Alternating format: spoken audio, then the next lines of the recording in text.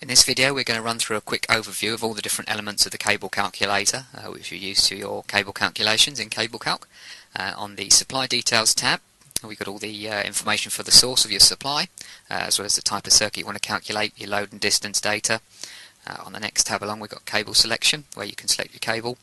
There's a lot of different options here, fire resistant cables, steel wire armoured singles, twin and earth, as well as a range of flexible cables including all the CY, SY, YY and tri-rated singles, as well as many more.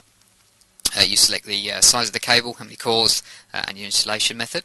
We've also got the correction factors tab, which allows you to select any relevant factors for cable grouping, temperature correction for ambient temperature, soil resistivity, depth of laying for a buried cable.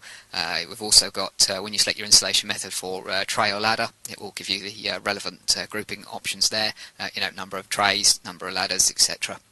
Moving on to protective device, we've got a full range of generic data within the program, MCBs, MCCBs, RCDs, RCBOs, cartridge fuses, etc., as well as a range of manufacturer specific that you can select from in level 3 and above, and they include energy let through data where it's available, as well as user defined protective devices that you can add to the program yourself if you've got the data from the manufacturer.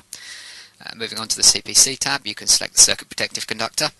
It gives you the minimum size required by the adiabatic equation. You can select whether you want to use the cable sheath or armour where available, separate cable, all the different options available there for adding an additional CPC into the circuit. I've also got the time tab, which shows you the fault current data, allowing you to check that your fault current meets the curve in the right place for the currently selected breaker. At the top of the screen we've got the calculations check section, which shows you all the different checks that are being performed on the calculation to make sure that it's passing. If you click on diagram, you also get a breakdown of the different sections of your calculation, your details of the source, your breaker, your cable and your load. When you're done with your calculation, you evaluate it, get a big pass, that's all good, and then you would go to view report, create a PDF of the circuit, and you'll get a detailed printout with all your relevant calculation data on it.